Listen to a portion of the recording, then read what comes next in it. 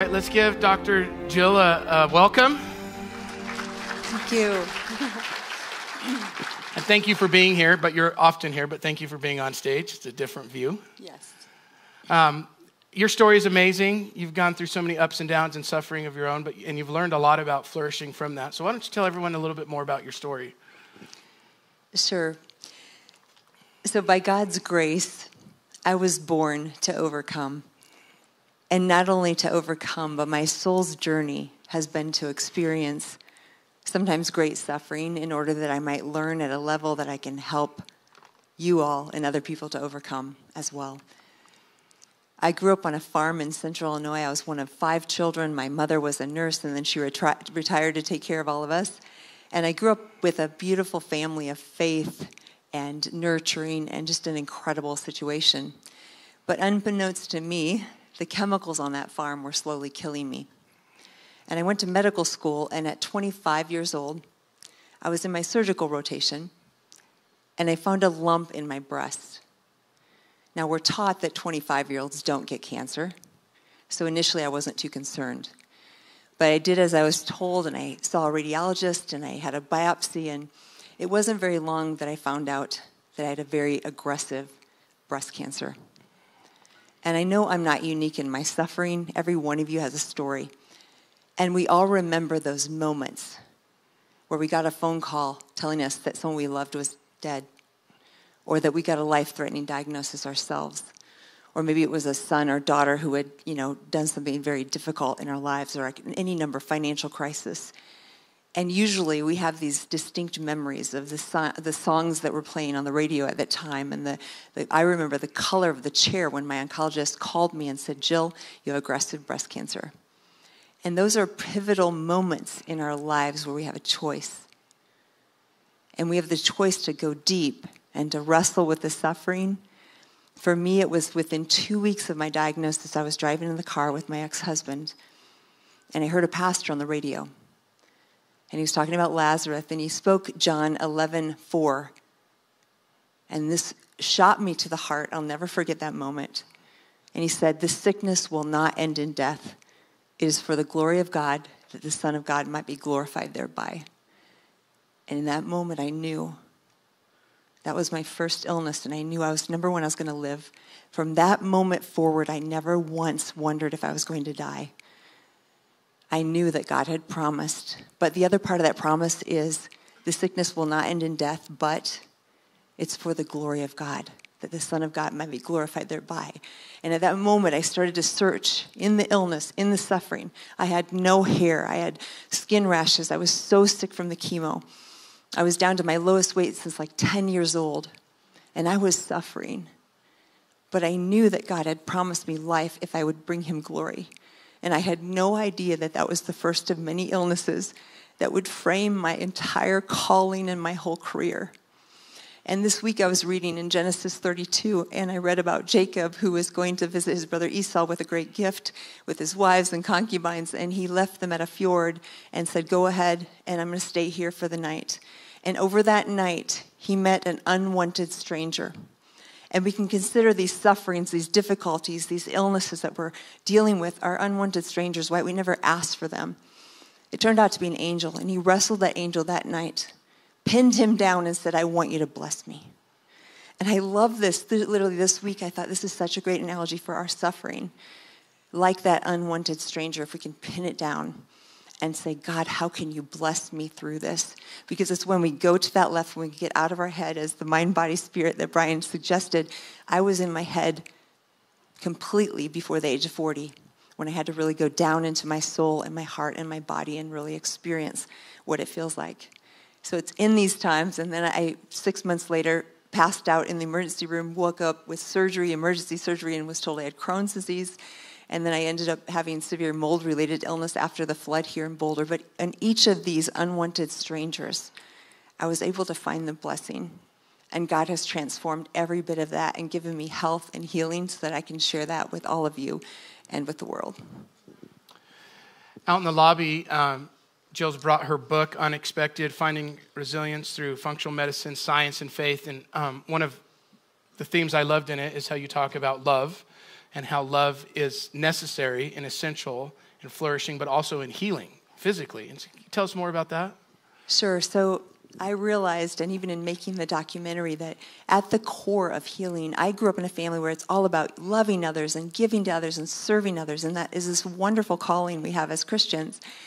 But at a deeper level, if we don't love ourselves, if we don't love all the parts of ourselves, if we don't see ourselves as God sees us, which is perfect daughter of Christ because of Jesus' blood, if we don't have that love for our own body and cells, we develop illness.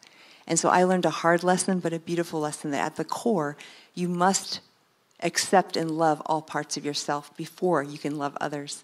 And so that social connection and unconditional love is absolutely the foundation of healing.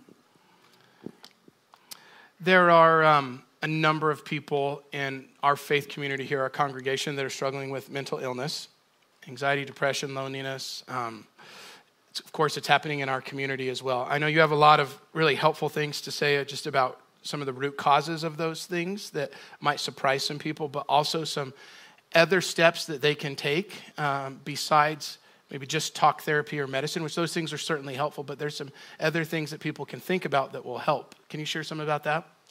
Yes, and I want to frame this too. There is nothing wrong with medication. There's nothing wrong with physicians and all of these other things. We're just saying what else is possible, right? And so in saying that, number one, we got to say, as a functional medicine expert, what is the root cause? And sometimes it's surprising. In functional medicine, we often look at infectious burden and toxic load. And these are things you may not have even thought about. Could there be an infection that's driving inflammation and dysfunction in my brain and leading to depression or anxiety? Could there be toxins like water damage to my home and mold?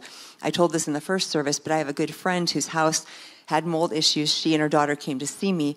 And when I'm talking to them about the history of the home, we found out there were 2 homicides and a suicide in that house.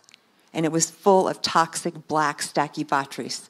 And there's a darkness and depression that comes over people when they get exposed to mold. So could it be that there's actually something else other than just the mood that's going on? And that, as a functional medicine doctor, is what we like to do, is go to that root cause. Because those things, those toxins, those infections, those inflammatory conditions can affect the brain as well as the body. So what do we do about it? I'm going to give you 7 very practical steps as quick as I can.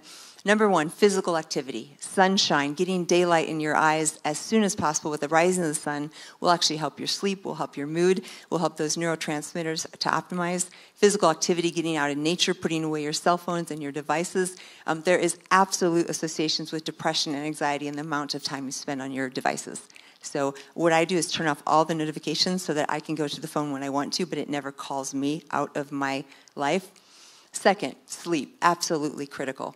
There is a high association with depression and anxiety and insomnia and hypersomnia, which means either too much sleep or too little sleep. So if you're not sleeping, that's a great place to start. Last weekend, I talked to a dear friend who was suffering from dark depression, and the very first thing we talked about was, when are you going to bed? How are you sleeping? And I gave him tips on how to sleep better because I knew that was at the core of some of the mood issues. So sleep, physical activity, food. Often we're eating fast food, processed food, and all of these chemicals, these trans fats, these altered things that aren't really food to begin with are actually affecting our brain and inflammation. We need healthy fats like olive oil and fish oil in order for our brains to function. So these are crucial, and that's food. Stress. Who of us doesn't have stress, right? Hans Selye, with his research, talked about an acronym called NUTS. These are the predictors of stress in our life, and they stand for novelty, new things, unpredictability, threat to ego or threat to health, and sense of control. So if any of those things aren't in all of our lives at some point, we're probably lying.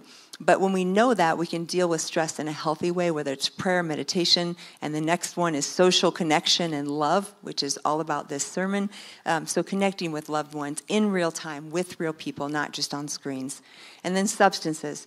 We can very easily, with drugs, with medications, and with illicit drugs, numb out our systems. And this may feel good in the moment, but it's not helpful because what we're doing is we're dissociating from that pain and that suffering. I'll tell you a perfect example. I asked God for a break, and he didn't listen very well because I broke my arm a couple weeks ago. But I came out of surgery, and they had done a spinal block, so my whole arm was just like a dead fish. It was completely numb. It was wonderful, no pain at all. That night at 2 a.m., the nerves started waking up. And I woke up to this excruciating pain in my arm. I was like, okay, it's awake. But you know what I did? I had medications from the doctor I could have taken in an instant, and I would have. But I sat for just a moment, and I said, this is not worse than when I broke my arm. I wonder if I could just take a very light, like ibuprofen type medication and sit with this pain. If it gets worse, I'll take medication. But what if I could just be with this pain and love this pain and thank it for telling me that my arm just had a major event? And I sat with that pain. And it was hard, but within an hour, it subsided, and I was able to go back to sleep. And I think in our culture, we so often run from pain. Do you know that leprosy is a disease where you lose limbs, fingers, arms, toes, because you have no sensation of pain? So you put your hand in the fire, you burn your fingers, and you cannot even feel it. And these are disfigured. They lose their noses. They lose their fingers. So pain is a gift. And our society has so pushed away pain that we've lost that connection to pain is a gift. Pain is a teacher. Pain is a blessing, like Jacob wrestling with the angel and saying, bless me through this. So not that we have to suffer, but a little bit is okay, because that's where God meets us. That's where he teaches us, and that's where he says, this sickness, this pain is not going to end in death. It will bring glory to God if you can be with it and if you can love it. And then lastly, environmental toxins. And I touched on that. This is a whole lecture in and of itself. But some of you may be in an environment that is toxic, whether it's chemicals or toxic mold or heavy metals or other things. And this is affecting your brains and causing mental illness. Amazing. I want you to know we're using Dr. Jill as a resource in the years to come, especially as we're building programs for young people and even us as adults struggling with these things. And this is going to be incorporated into the best care we can get from all of the different fields. I know people are very, very interested in all the things that you have to say. Where else can they find your teaching, your podcasts, different some of your favorite resources?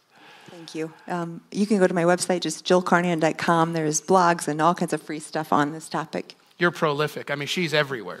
CBS News, all these famous people's podcasts, they all want her. And it's all there in one place. And so you can find a number of resources that are helpful. Please, when Jill is here at church on Sundays, don't treat it like the office. Let her enjoy her time here. But she's an incredible resource to us, as are many of our caregivers in the different fields. And we really appreciate what you had to share. Let's give her a hand. Thank you for today. All right, I'm going to end the service a little different. I'm just going to pray a prayer blessing on us, and then we'll be dismissed. And I can tell you, if you have kids in the children's ministry, they're